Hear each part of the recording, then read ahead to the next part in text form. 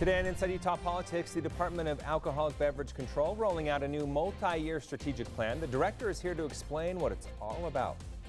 Plus, congressional Republicans say the president is to blame for a troubled economy, and they're rolling out their own plan the president says is even worse. We have reaction from both sides. Time now for Inside Utah Politics. Thanks for joining us. I'm Glenn Mills. It is time to go inside Utah politics. We do begin this morning with Tiffany Clayson. She is the director of the Department of Alcoholic Beverage Control, here to discuss a new multi-year strategic plan. Tiffany, welcome to the show. Thanks so much for being here. Oh, Glenn, thanks for having me. Look, I am so excited to talk about our multi-year strategic plan. All right, a lot to get into, so let's jump right into it. First off, let's talk about a summary of the plan. What's it all about? Great. Look, this plan is our first ever multi-year strategic plan. And what's really exciting about that is the fact that we are a $500 million public enterprise. And as such, we have to have a roadmap to not only guide our operational decision making, but to hold ourselves accountable, and so that our customers can hold us accountable as well. In order to do that, we have to have a plan and a clearly communicated vision with goals, objectives, and a way to measure ourselves in order to make that happen. I think the thing that's exciting not only about having a plan and working to develop a plan is that this plan was not developed in a silo, where at the DABC we just made decisions for our customers without our customers. This is an intentional, collaborative plan that we built in conjunction with interviews and surveying all of our partners in law enforcement, prevention, education, hospitality, all of those businesses that we serve, and also surveying and talking and interviewing our workforce, so retail, warehouse, and compliance staff. So I'm really excited that one of the goals, number 3, greater transparency and communication, yielded this very product itself, but also the collaborative effort that helped build the product. So we're really excited. We will dig into the 5 goals that are set out in this plan in just a second. But first, talk about how long that took and how did the idea come about? Is that something you came up with? It did. Really, when I got to the agency about 15 plus months ago, it became clear that there was not a published strategic plan. So we created a quick 1-year strategic plan so that we could make sure we were in alignment and we kind of knew where we were going during this transition period. Right before the holidays, we worked to engage a team to help us develop this plan, and they, over the holiday period into the very beginning parts of this calendar year, worked to help us do those surveys, do those interviews, and as you can see, we just were releasing it this week, and really excited that about a year and a half in, we're able to have this multi-year strategic plan guide us through the next 4 or so years. Okay, so the plan, as we alluded to, broken up into 5 goals. Let's go through all of those 5 goals. You already mentioned one of them, but the first one, infrastructure advancements. Talk about that. Sure. So infrastructure advancements, when I first came to the agency, it was immediately clear that we had a massive IT or tech deficit. We didn't have basic things in 2021 to serve our customers, such as an online payment portal. So these businesses that we serve, hotels, restaurants, bars, they have to interact with us in a very paper-heavy, clunky way. And they can't pay online or over the phone, so oftentimes we'll have people drive up even from like Moab or Richfield or St. George to deliver an application and a check or money order. That is not acceptable in especially 2022. We need these businesses that we support to be able to make their application for a permit or a license, pay for those fees in a way that's quick, and then let them move back to doing what they do best, right? Investing in their business, employing people, helping people through their restaurants, hotels, etc., make memories of a lifetime's weddings, celebrations, etc. So we want to support these businesses by having the proper IT infrastructure so that they can do that efficiently. So we're very excited about that. And let me tell you, I'm very grateful to the governor and to the legislature. They, this last session, made historic commitments of funding and investment into our agency to deliver. And so I'm proud to announce that we now have 4 different projects that we're deploying when we get that funding in July, and they're going to help us achieve so many of the goals and objectives in this plan, specifically number one. Okay, let's talk about workforce. That's also a goal in this plan. Tell us what that focuses on specifically. Sure. We can't do anything that we need to do or that's part of our mission without our workforce. So they are tremendous people, great people. When you think of our retail workers, right, they're on the front lines in a very external way, helping to provide people with hopefully an elevated, great customer service experience. They deserve and need to be compensated in a way that is competitive with today's market. And so I am excited that today I can announce that this summer, right around the corner, our workers are going to be receiving a raise. And they deserve that raise. And this is going to help make them more competitive, you know, with our market comp competitors. And so I'm hoping that's not only going to help us with retention, but it's also going to help us with our turnover. But look, it's not all about compensation, right, and money. Obviously, that's very important. But I know that to maximize those outcomes, to have better retention or better recruitment and then better retention, we have to do things like career development. So we've had a team of people working on a career development program to make sure that we're helping identify people that want to move up with our agency and or move up with state government, right? And so we're asking the questions like, what do you aspire to be and do?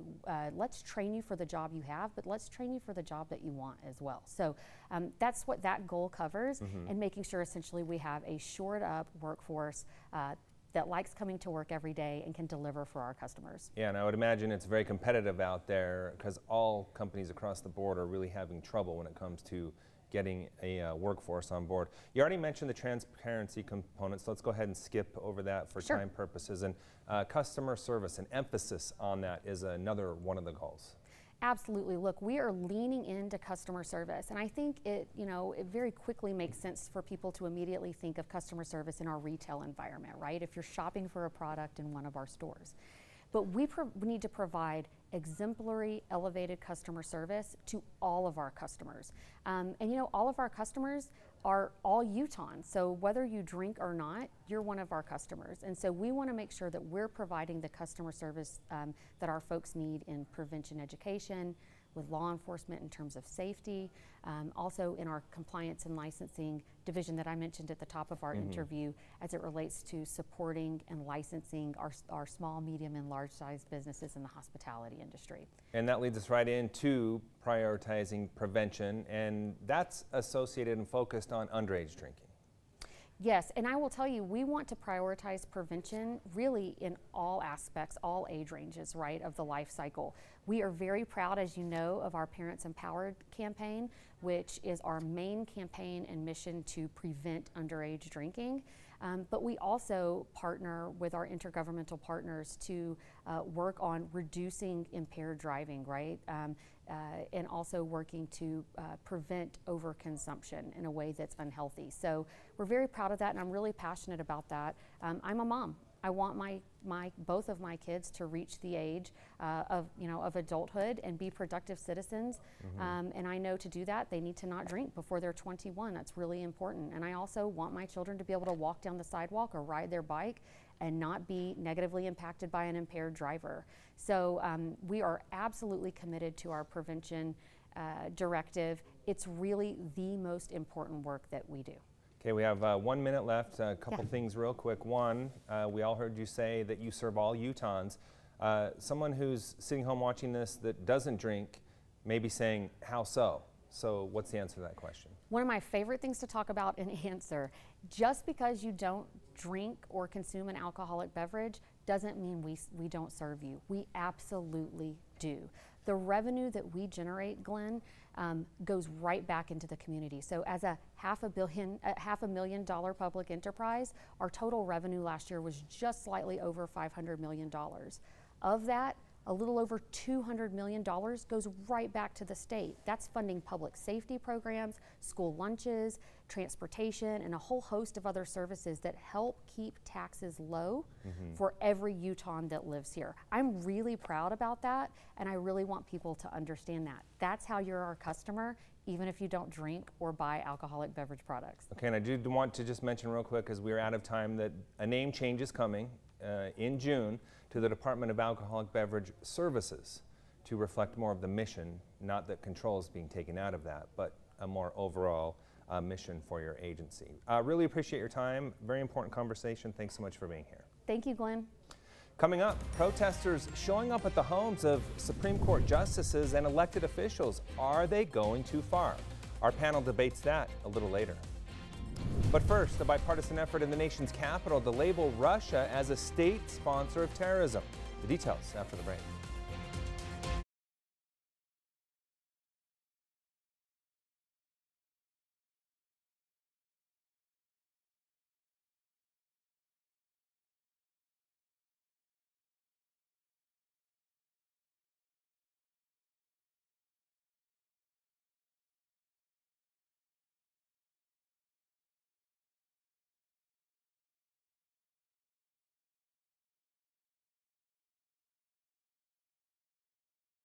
Welcome back. Republicans are railing against the president's economic performance, but President Biden says their plan is worse.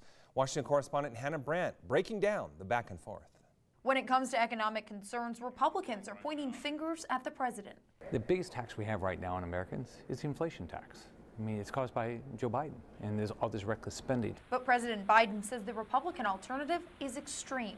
He's taking aim specifically at a plan released by Senator Rick Scott, which calls for all Americans to pay some income tax. Their plan is to raise taxes on 75 million American families, over 95% of whom make less than $100,000 a year. But Senator Scott told me that's a lie. Would your tax plan raise taxes on millions of Americans? No, I've never supported raising taxes on people. President Biden says Republicans are blaming him because they want frustrated Americans to push them back into the majority in November.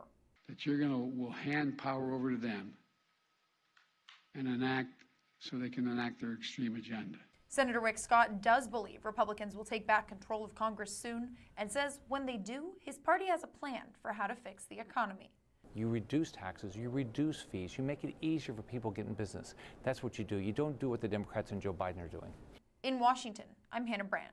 In the nation's capital, a liberal Democrat and conservative Republican are teaming up. It's all in an effort to officially designate Russia as a state sponsor of terrorism. Washington correspondent Alexander Lamone with that story. Putin is a thug and a bully. Russia is accused of committing war crimes like intentionally targeting civilians in Ukraine. Now, 2 U.S. senators want to pass a resolution to urge the Secretary of State to designate Russia as a state sponsor of terrorism. This designation will matter in U.S. law. There are only 4 other countries that have such a designation. Senators Richard Blumenthal and Lindsey Graham say Putin's plans are clear. To recreate the Soviet Empire, the former Soviet Union, as much as he can. Unless he is stopped. That's why our own national security is at risk. The senators say Ukraine asked the U.S. to designate Russia as a state sponsor of terrorism, and that doing so would show Ukraine it has the full support of the United States. They also say it will set an example for other countries and tell Russia, change course, because if you stay with Putin, it's going to be a miserable existence for the Russian people. The senators want their resolution attached to the package that would provide nearly $40 billion in emergency aid to Ukraine. The need is great, and time is of the essence. The Biden administration says it won't hesitate to use appropriate tools, but that the State Department must follow proper procedure. They take a look at the law and undergo a review of whether somebody has violated or a country has violated international terrorism laws. In Washington, Alexandra Limon. Still to come, the Supreme Court likely to overturn Roe v. Wade. How will it play out from here? Our panel debates after the break.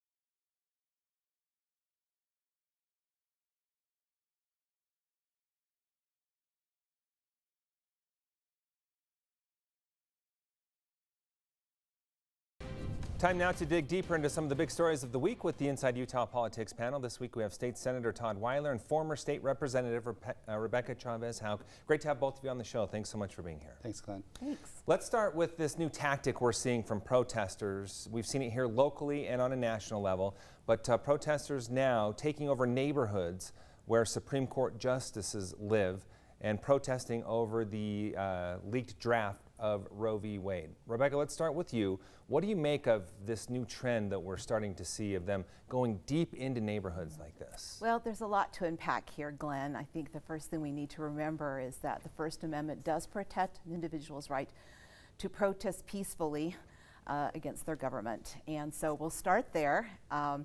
This new formula of going into people's neighborhoods and houses, we've also seen that in the past. I know that there have been incidences where in situations of elected officials in particular, you have people that will protest by their homes in their neighborhoods.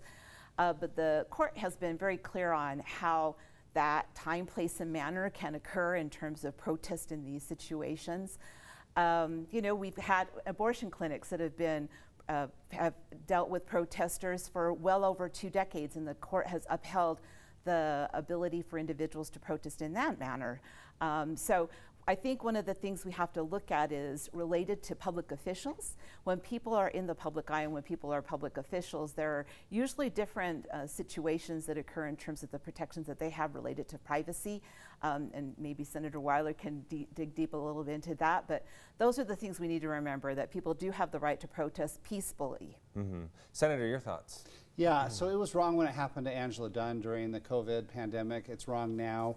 It's very disappointing to see people stoop to this level. I mean, some of the justices like Brett Kavanaugh have young children, and obviously their spouses, you know, both genders, you know, don't need to be protested. But I think that the underlying sentiment, like if we shout loud enough, they're going to change their opinion of what the law or what the Constitution means. I think it's misguided, and I think it's just another step in the erosion of civility. And I'm disappointed with the White House not calling it out more strenuously or even encouraging it at some levels from Jen Psaki. But you know, the people that are cheering it right now because they don't like the draft opinion on abortion, this door swings both ways. And so those there will be protesters on the liberal justices' doors next at the next controversy. And I think it's really disappointing and kind of disgusting. Angela Dunn's neighbors and Governor Herbert's neighbors, when it was happening here locally over COVID protocols, they got really frustrated that people were blocking off the neighborhood. So, well, and I would add, Glenn, that I am a neighbor of Dr. Dunn's, and when that did happen, it was dismaying because of what Senator Weiler mentioned about family members being affected by it. But it is an issue of balance.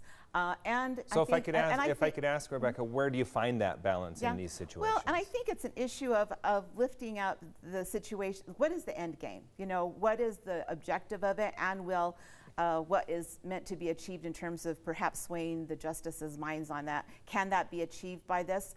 I would say probably not. There's other tactics that might be more effective, but you know, I think that that's the way that we look at it. The senator brought up that he believes the president should step in and condemn these actions. Do you agree with that? Again, peaceable protest is protected by the First Amendment. Maybe this is not the best tactic, but I would say that, you know, I think that we need to look at that.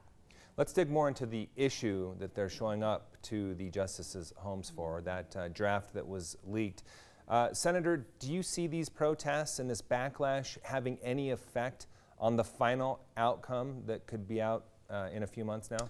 I don't think it'll have a final effect, but I think it puts these justices and their families in an extreme amount of danger, because abortion is one of those issues where you have extremists on both sides, and if somebody tries to end the life of one of these justices to deadlock the court on a 4-4 decision, now that they see who may be supporting this draft opinion, I think, I mean, that's why, you know, one of the justices or more have been placed into protective custody and are basically living in hiding now. This is unprecedented, and it's really scary. And I just want to say, public opinion on issues sways. public opinion on, let's say, same-sex marriage has changed dramatically in the last 11 years. And so we don't want a Supreme Court who is just doing what the public wants at that very moment, because when the courts rule, a lot of times you'll see the public will follow them over the next years. And you know, if we'd have gone back in time with the Dred Scott decision, with Plessy versus Ferguson, Brown versus Board of Education, the public may not have agreed with the Supreme Court, but no one's going to argue today that those decisions were wrong. I'd like to get your thoughts on that, Rebecca. Current polling shows a majority of Americans support Roe v. Wade at this time. So talk about what the senator just brought up there. Well, and again, I haven't had a chance to do a deep dive into the draft, but I think the concern is related to precedents. And what do we do with precedents? I mean, we just talked about First Amendment rights to protest, and that's a precedent. And how do we defend prior rulings? So anyway, I think that that's the thing that I have the most concern with, is the trajectory that could occur related to the way that the argument is being presented related to protection of privacy, how that ties to the 14th Amendment and due process. And so I think that that is the thing that is most disconcerting about the direction that the justices may be going in the regards to what has been seen so far in the draft.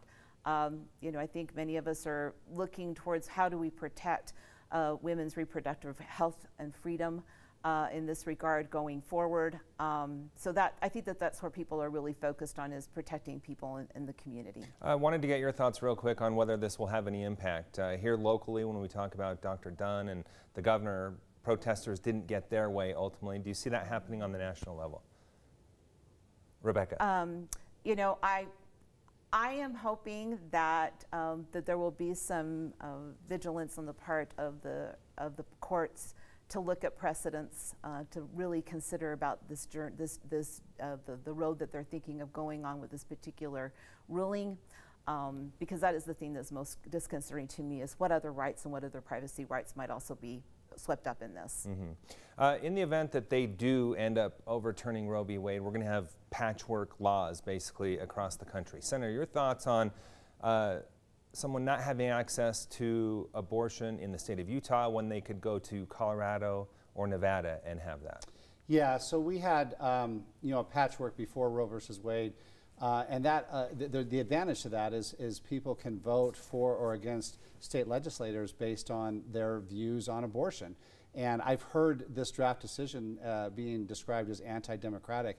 Well, if you want to look at democracy, Roe itself was anti-democratic because it took the vote away from the people, and by repealing Roe and Casey, which already partially repealed Roe, is going to restore that. So I don't think it's a terrible thing. In Utah, our trigger bill has reasonable accommodations for situations with rape and incest and the health of the mother. And so it's not, you know, even if it's repealed, it won't end all abortions in Utah, but I think it will end some of the ones that people find most reprehensible. Rebecca, your thoughts on this potential law patchwork throughout the country? Yeah, I think the thing that's most disconcerting is we're talking about health care. And you know, when you have an expectation of health care in one state, you have an expectation of health care in another state. And I think as long as we continue to look at it through that lens, that it is disconcerting that you'll have some states that will have more rigorous restrictions on this access versus others. And you know, my concern also is if the federal ruling is more stringent related to not providing those exceptions in cases of rape, incest, and health of the mother. What does that foretell for how the states will manage that policy-wise in restricting it locally? Mm-hmm. And we do know a couple of states don't have those exemptions in place either. I want to get your thoughts on one other quick issue. Recently, the state of Utah has responded to those redistricting lawsuits. The legislature also asking for it to be simply dropped. Senator, do you believe that that should be the case? Does this lawsuit have merit, or should it be dropped? Well, I think the lawsuit should be dropped, and it's not just because I'm in the legislature, but if you read the Utah Constitution, it gives that right to the legislature, and so people that have not been able to win their arguments with the legislature or elect candidates who agree with them on redistricting now want to take that power away from the legislature. This district court judge, I actually know her. She's fairly new. I mean, she's not going to vote, and she's not going to rule against the Utah Constitution.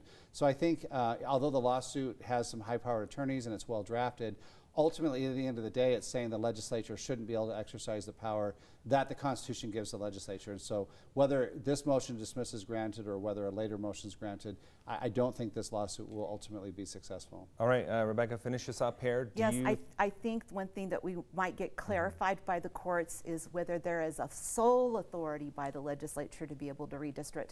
And we hope that the citizens of Utah will have their day in court, that the plaintiffs will be able to have their day in court to have that determined by the court. All right. We, of course, will keep an eye on that to see how that all plays out. Thanks to both of you for being here and providing your insight this morning. Appreciate it. Thanks, Glenn. Stay with us. We'll be right back with more Inside Utah Politics right after the break.